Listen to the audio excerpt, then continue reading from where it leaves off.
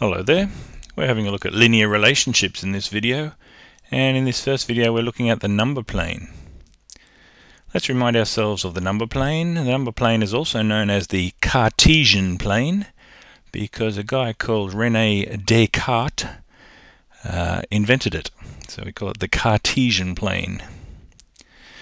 And the number plane has a few parts to it we'll have to remind ourselves of. You might know this already, but we'll just warm up by running through it again.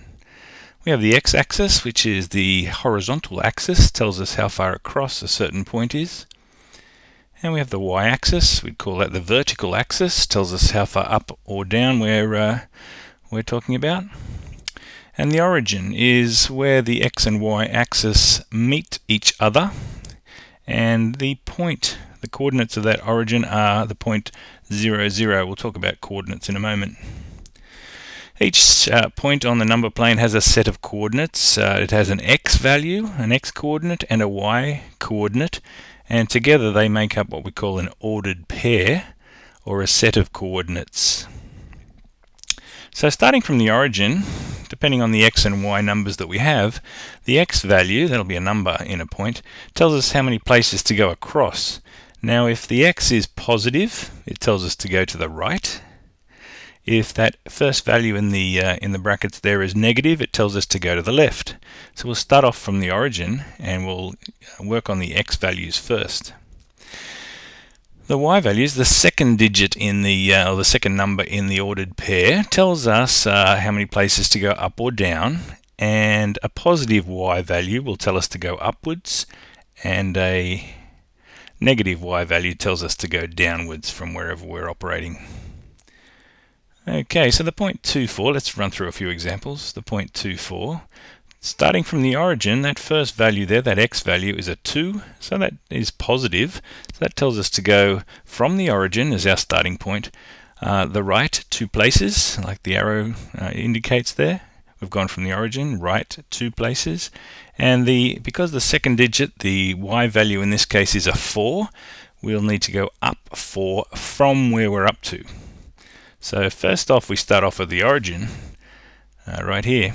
We go across 2 because it was a positive 2 in the x value there, and then we go from there, from where we're up to, up 4, and we'll put a blob or a dot, and we'll label it the point 24. So we've gone across to the right and up 4 places. Now if we are trying to locate the point on the number plane described by the ordered pair -3, 1, now that first digit, that x value, is a negative, so this tells us down here that a negative x value tells us to go to the left, so we'll go to the left 3 places. I'm sorry, I've gone backwards there. Okay, gone to the left 3 places, and then from there, because the second value is a 1 and a positive, we'll go up 1. And that's where our dot will be put there. So that would indicate the point -3, 1, which we will label. Anytime there's more than one point on a number plane, we really should label it to save confusion. Okay, now both of these values are negative. So a negative x value says to go to the left, so we'll go to the left 4 places. And a negative y value tells us to go down from there. So we'll go down 5 places, and that's where the point -4, -5 will be, and we'll label it as such. And our final example of placing points on the number plane involves the point 3, -2. The x value is positive, so we'll go to the right 3 places, and the y value this time is negative, so we'll go down from there 2 places and position the point there and label it. So we've got 4 points there, and we've located those 4 points by moving across, left or right, depending on whether the first digit in the first number in the ordered pair is positive or negative. And then from there, from our position after the movement of the x, we'll go either up or down, depending on the value of the y number in our ordered pair. Okay, we consider there to be 4 quadrants on the number plane. Quadrants or quarters, and the first quadrant is up on the top right hand corner, and that's where we have a positive x value and a positive y value. That's how we would get to that first quadrant, all the points in that first quadrant have positive x values, indicating that we've gone to the right from the origin, and positive y values indicating we've gone up from there. The second quadrant is where we've had to move left, so that first value in the ordered pairs there would be negative, but we're still going up, so our second value, our y value in our ordered pair, would be positive in that quadrant.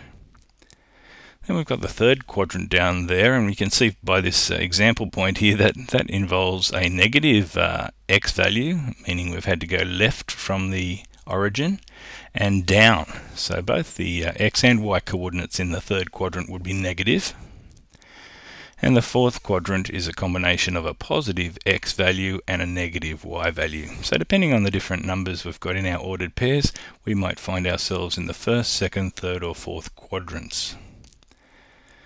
And that's knowing our way around the number plane. That's just a bit of a warm-up. You might have seen some of those facts before, but it's good to remind yourself of those before we have a look at some more complex issues with lines or sets of points. Thanks for listening. And like always, there's plenty of videos available for you to check out at peterblakemaths.com if you need some help or just a bit of revision. See you again soon for some more on lines.